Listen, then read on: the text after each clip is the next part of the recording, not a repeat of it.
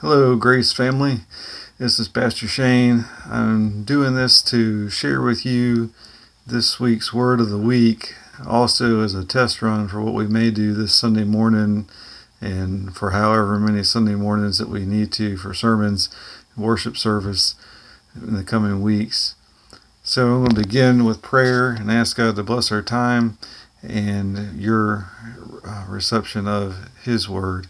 Father, please take this time and use it to bless your people with what we need. Thank you for your truth, especially in this time. And I ask that you would make it healing, helpful, strengthening for all your people, that we may have all that we need, to have the strength that we need to seek and to share you during this time. In Jesus' name, amen. Okay, so I'm going to share with you the Word of the Week and just let you hear it as opposed to reading it. I sent out an email earlier as well so that you could read it, but this is what I have for you this week. It's called Blessed Assurances to Seek and to Share. This past Sunday, we learned about the wonderful fact that we can and must remain focused on Christ because He has glory and grace and sovereign power that never changes. In Revelation chapter 1, the Apostle John testifies to these truths when he says, "And when I saw Jesus, I fell at His feet as dead. But He laid His right hand on me, saying to me, 'Do not be afraid. I am the first and the last. I am He who lives and was dead, and behold, I am alive forevermore. Amen. And I have the keys of Hades and death.'" That's verses 17 through 18 of Revelation chapter 1. So, what God is telling us there is that Christ's saving grace and sovereign power assure us that we will be with Him forever, and that He is in control of our living and our dying.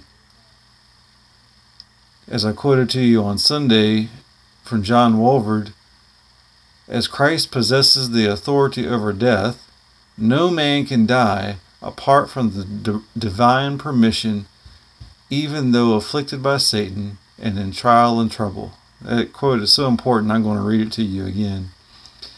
As Christ possesses the authority over death, no man can die apart from the divine permission, even though afflicted by Satan and in trial and trouble. What an important truth in this season when all the world we live in is enveloped with fear and trepidation about this new coronavirus. And in addition to the truth of God's saving grace and sovereign power, we are assured by His Word that His supreme love is ours at all times and through every trial. Romans 8:35 through 39 tells us this in God's Word. "Who shall separate us from the love of Christ? Shall tribulation, or distress, or persecution, or famine, or nakedness, or peril, or sword? As it is written, for your sake we are killed all day long. We are counted as sheep for the slaughter. Yet in all these things we are more than conquerors through Him who loved us. For I am persuaded that neither death, nor life, nor angels, nor principalities, nor powers, nor things present, nor things to come, nor height, nor depth, nor any other created thing shall be able to separate us from the love of God which is in Christ Jesus our Lord." Once again, this awesome fact that God's infinite love is ours through Jesus Christ, and that nothing that happens to us or around us can change that, must serve as the utmost encouragement during this season in our world and in our lives. Knowing that we are always loved by God, and that His love holds so many promises for us, and that whatever happens to us is under His sovereignty and love, must give us confidence to continue to seek Him, to serve Him, and to share Him. So let's pray for one another and ask God to make that the case for such a time as this, that we would, by His saving grace and sovereign power and everlasting love, have the strength that we need to continue to seek Christ and to share Christ in 2020. God bless you.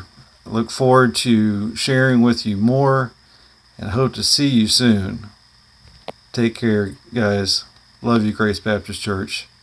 Bye-bye.